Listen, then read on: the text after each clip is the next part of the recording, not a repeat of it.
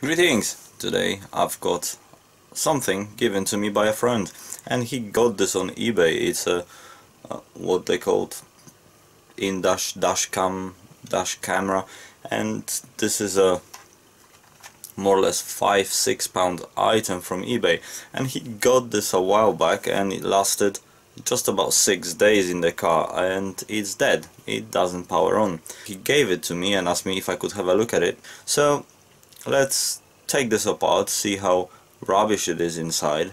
Clearly it didn't last very long, and yeah, see if we can get it fixed. Here it is in all its glory.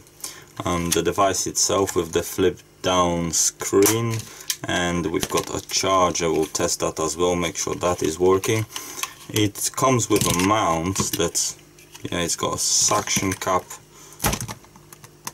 which seems okay, and the mount itself with a ball joint, and yeah, apart from being plastic, there's nothing actually wrong with that. This is actually quite okay. Let's have a look at this. So first of all, I don't know what words to use to describe how this feels. This is like 10 times recycled, lowest grade plastic that this was made out of.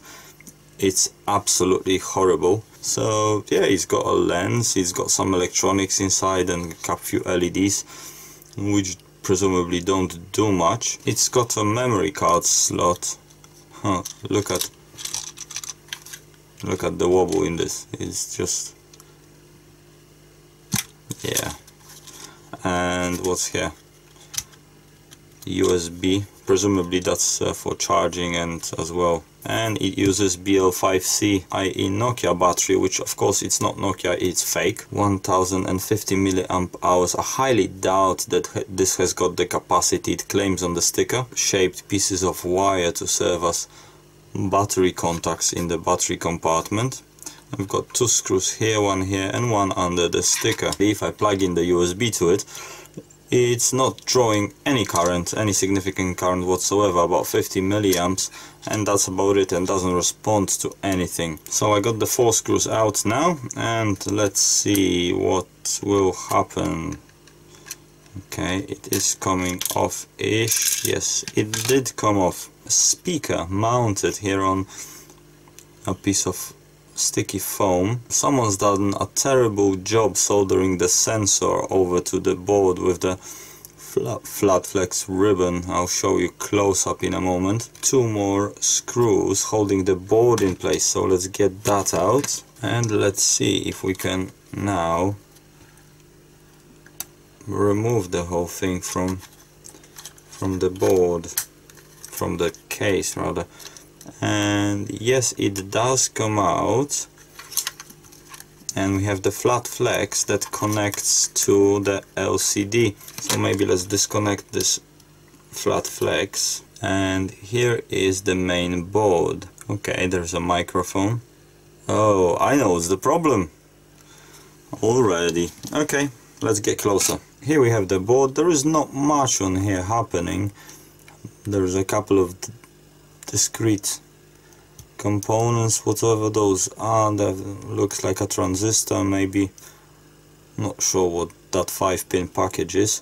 3 infrared LEDs on one side. This is the flat flex connector. We've got a chip that's got a print on it, CH2S1R-038, and no manufacturer marking, nothing whatsoever. So yeah, good luck finding data sheet on that. A little crystal microphone. There was probably another PCB over here that was used for something else, and they were separating them by just having those tabs. But if you look over here, you can see what the problem is. So there was a 5-pin package over here. Well, it still is. We can even read, it said 4A to D on top of it, but it's completely toasted. It exploded, overheated and done something else. This was probably a voltage regulator. 6 days in use and done. On the other side we've got the switches that were on the back. One is record, I think, and one is power, couple of LEDs, the full-size SD card slot, another chip which appears to have no markings whatsoever, a really tiny speaker, and look at this, they couldn't even get the angle right, they couldn't do it straight. The flat flex that goes to the sensor in here is, yeah, soldered horribly, and the USB port that's used for charging and probably for communication. This probably will enumerate as a mass storage device when connected to a computer. After a short investigation, it appears to be a knockoff of a STM LD3985M33R 3.3 volt LDO, so low dropout regulator. Okay, let's try to get this cleaned up, remove this, and then I'll see if there is something that can be done easily with this. Let's maybe try to reflood the pads with fresh solder. Okay, it's giving up easily.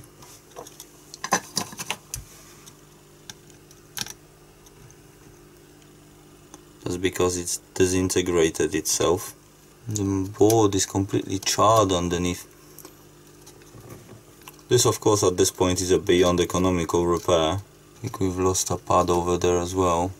But if this thing costs £6, then what's the point of fixing it? It's just not economical. But let's just do it for curiosity. Let's figure out, I think this was the input and this was the output, and the ground should be one of those here. So let's see if we can buzz those out. Okay, check this out. So I've noticed something. So according to the datasheet, if this knockoff had the same pinout in this little SOT235 packages, then this would be the input and then this would be the output. And on the output side there is a cap, and I just happened to see, I just wanted to check whether there will be a connection from the output to the cap, and yes, there is. I think, yeah, that's fine, but it's to the both sides, and the cap on the output side, and in fact every cap on the output side, is a direct short. So it's not that the caps themselves are bad. Somewhere on the 3.3 volt rail there is a direct short, and that's why this just blown out of its ass. And the short could be in this chip, it could be in the sensor, it could be anywhere. But look, any cap over here that I check, right across it there is a short. If we try to apply power to this will be, yeah, it will basically just be a short circuit. Okay, I think this is quite conclusive. This is busted and unrepairable, and yeah, there is a somewhere short on here, and visually there isn't anything wrong. So as far as I'm concerned, the short might as well be across the main chip.